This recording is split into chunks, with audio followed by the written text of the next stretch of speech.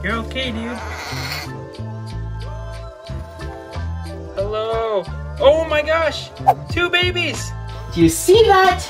You see that right there, everybody? Look at that. It's perfection. Hours of work and masterful planting and dedication to put it together and show you this. Oh man, you're not gonna wanna miss today's Project Mini Dragon episode. It's gonna be amazing. Welcome to Reptiliatus channel.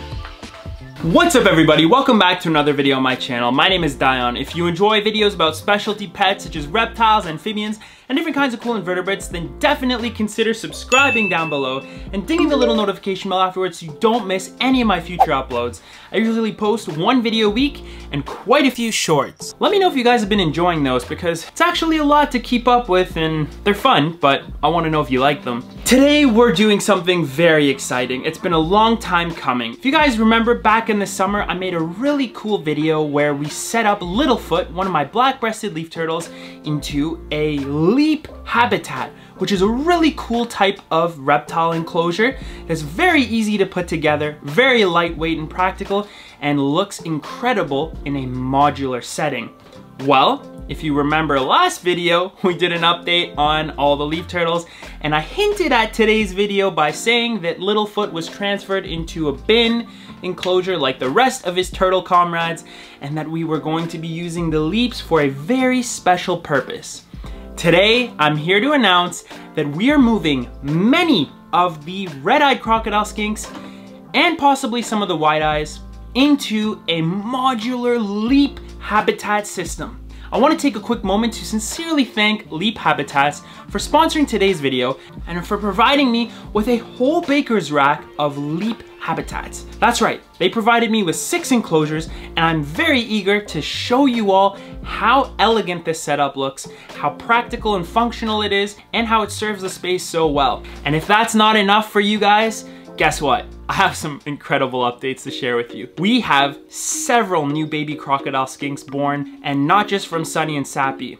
It might have taken a few years, but finally, the fruits of my labor, a lot of those pairs that we acclimated and medicated over the years are now reproducing. Some of them did it without me even realizing they had laid an egg. Some of them, I caught the eggs. But the point of the matter is we have at least 2 new pairs of crocodile skinks producing offspring, and you're gonna have to stick around to the end of the video for another exciting surprise because it's not just the red eyes that are getting to work. All right, I think I've given enough of an introduction here. Let's go ahead now and do an update on the crocodile skinks. I want to show you all those babies, and then we're gonna show you how I set up this rack of leap habitats, and we'll move the skinks into it. This video is gonna be so awesome. I know you've all been waiting so long for a new Project Mini Dragons update. I'm pretty confident that this video should hopefully satisfy the wait.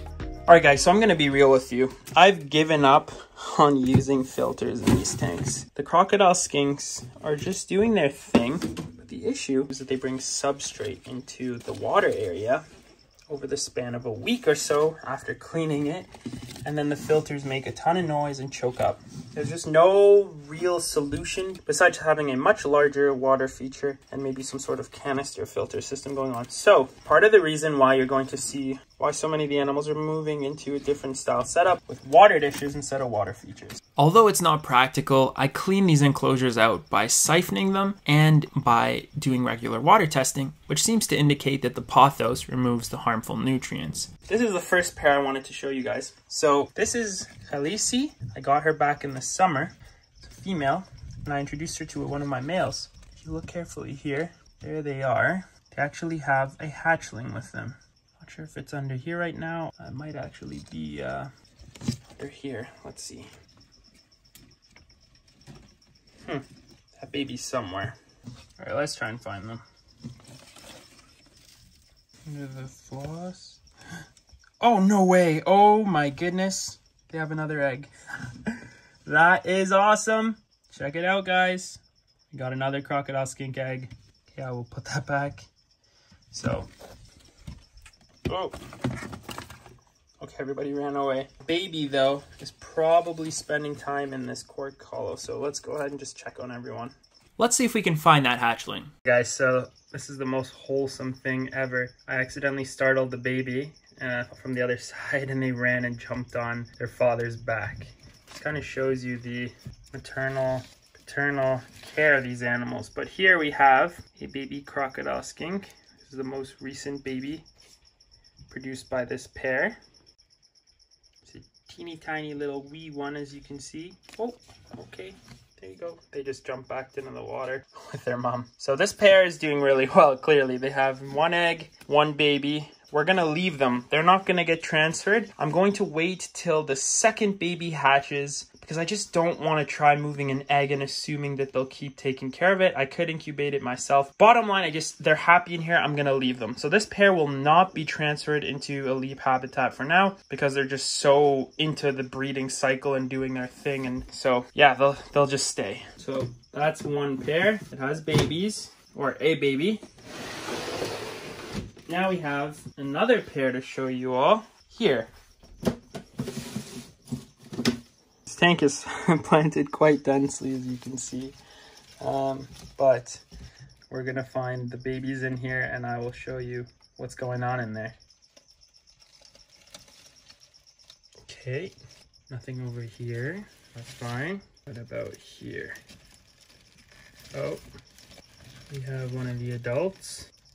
Is there a baby with them? Oh, this here is the male that lives in this enclosure.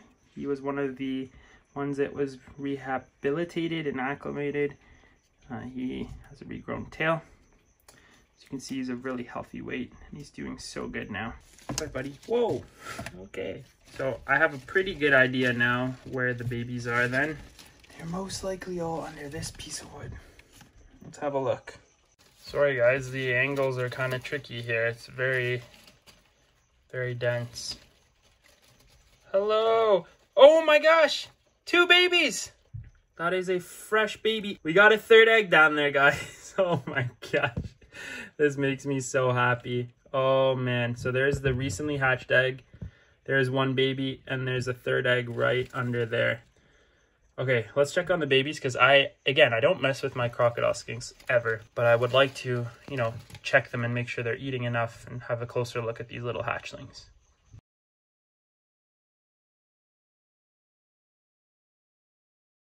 All right, guys, so they're the babies, and this is the mother of the babies.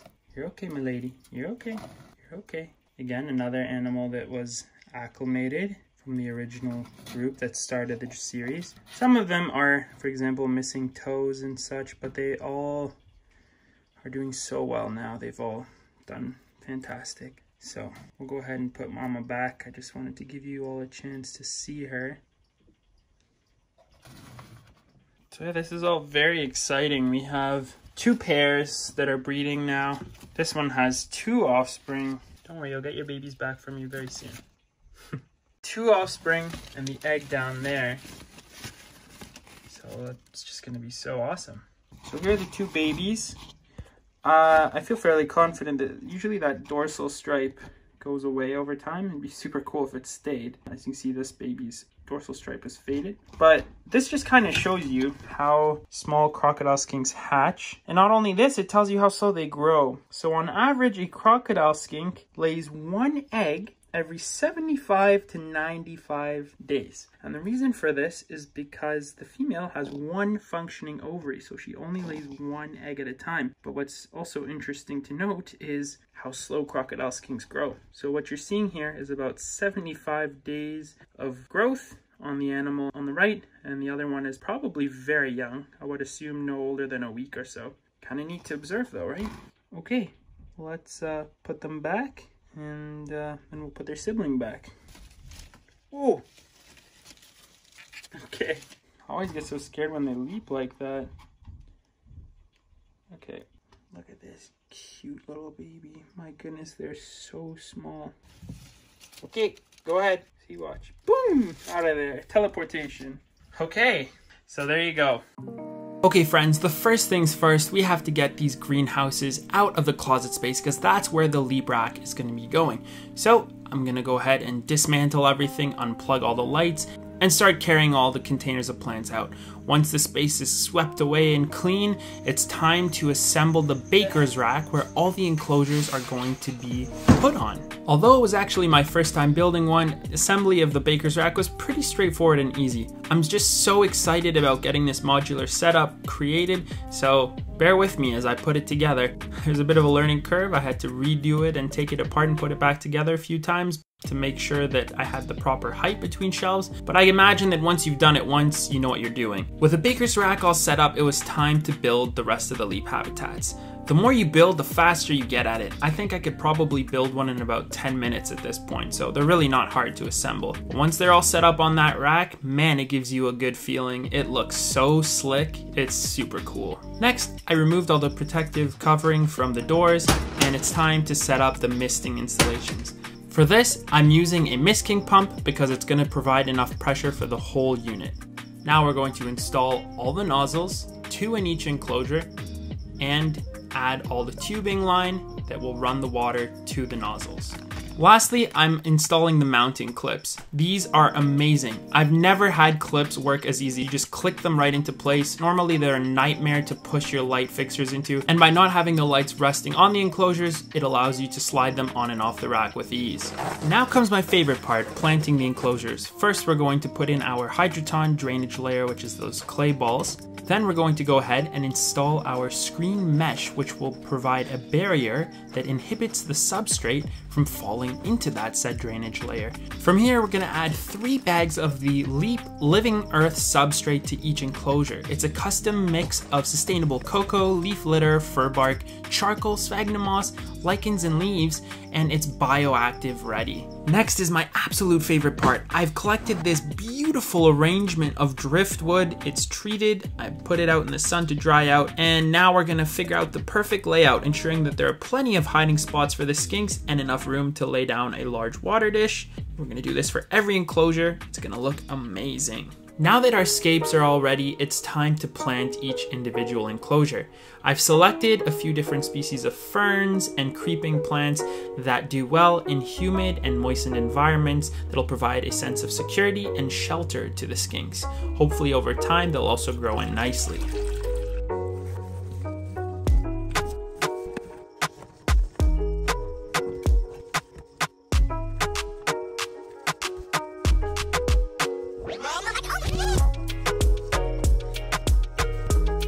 Lastly, we're going to add some leaf litter to the surface of the substrate. This will help retain humidity and provide our springtails with shelter as well.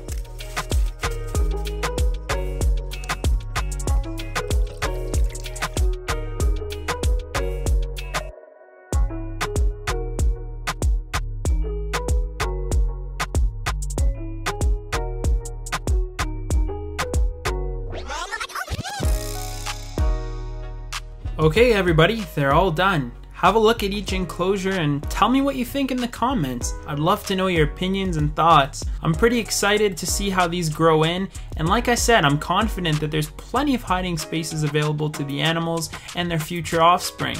I think these enclosures will also grow in nicely and serve the purpose of reproducing Tribolonotus so well.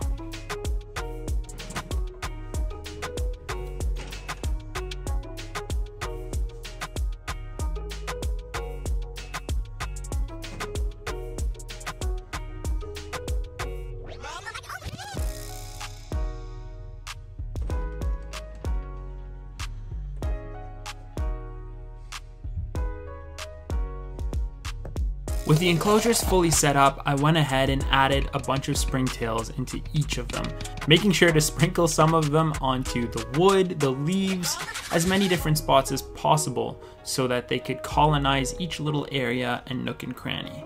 So everybody, there you go. The enclosures are all set up. I'm so happy with how everything looks. The skinks are gonna love this. So let's go ahead now and transfer some of the animals into these enclosures. But before we do that, I wanted to test out the misting system, which as you can see is working so well. It's gonna keep all those tropical plants lush and thriving. For today's question of the day, I'd like to ask you all, if you had a whole rack system of leaf habitats, what would you choose to raise and keep in them and why? I'd love to know your suggestions in the comment section down below.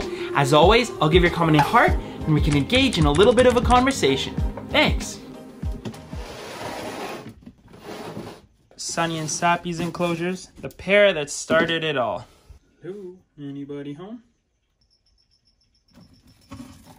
Oh, they're all in here.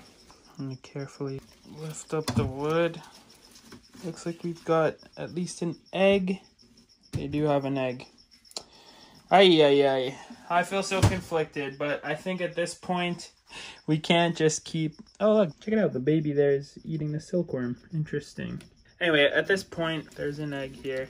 We're just gonna have to move the egg and hope that they take care of it, because we gotta move these animals. I think what we're gonna do first is move this egg, because I really don't want it getting trampled or anything. But of course, the rest of the family has moved into the water feature to make my life tricky. Gotta try and get them all out now. So I'm carefully gonna take a little bit of this substrate that they hadn't really dug out yet. I'm just gonna cushion the egg like so. We'll safely leave it on the counter till it can be transferred over to a leap. Really hoping this isn't going to be a hard lesson learned. I trust that the skinks will hopefully take care of it in the new tank. I really would prefer not to move eggs, but so many of the pairs I want to move have eggs. Okay, look at these hooligans. The 3 siblings. There's 2 brothers and a sister, if I'm not mistaken. There's Mama and Papa. Yeah, nice try. You're good. Hey, come here. So this is I think the oldest. This is one of the young males I'd like to raise up. As you can see, very clear male, but he still has a lot of his juvenile markings. But yeah, he's stunning. And he's happily living with his parents, which is pretty cool. Now the other 2 siblings are here. Well, at least one of them is. Oh, this is the biggest one. I lied. So this is the oldest male. Hey, buddy. And their sister is somewhere in here. You okay?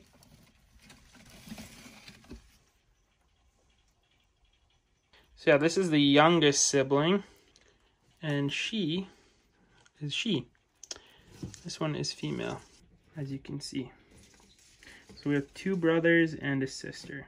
All right, exciting. So 2 adults, 3 juveniles, and an egg. Let's move them into the leaps. You're okay, dude. Dude, you're good. I promise I'm not gonna hurt you. What is this attitude? Hey.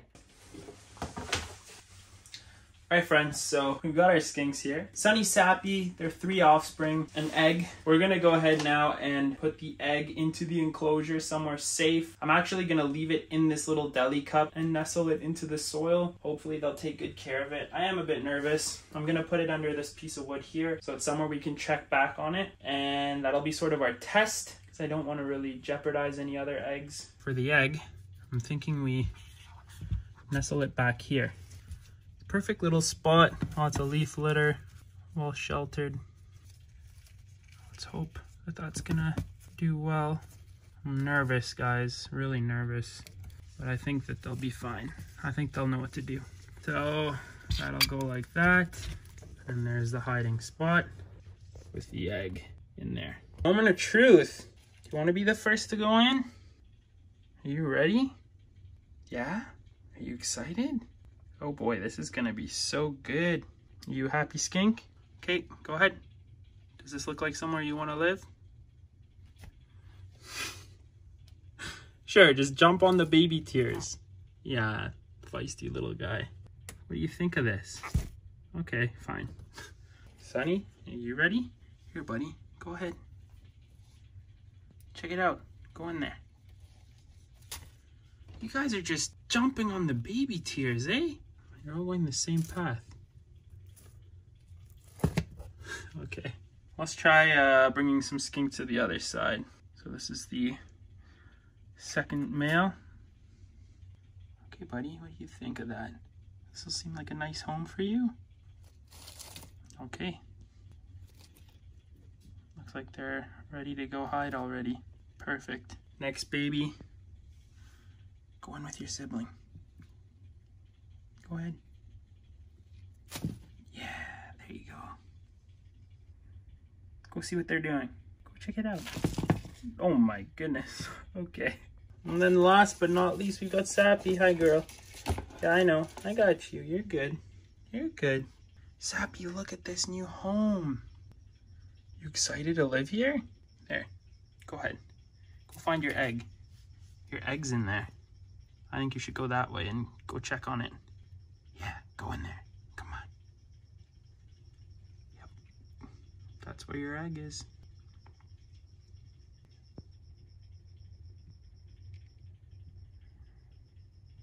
Your egg's in there. Yeah, that's a beautiful animal.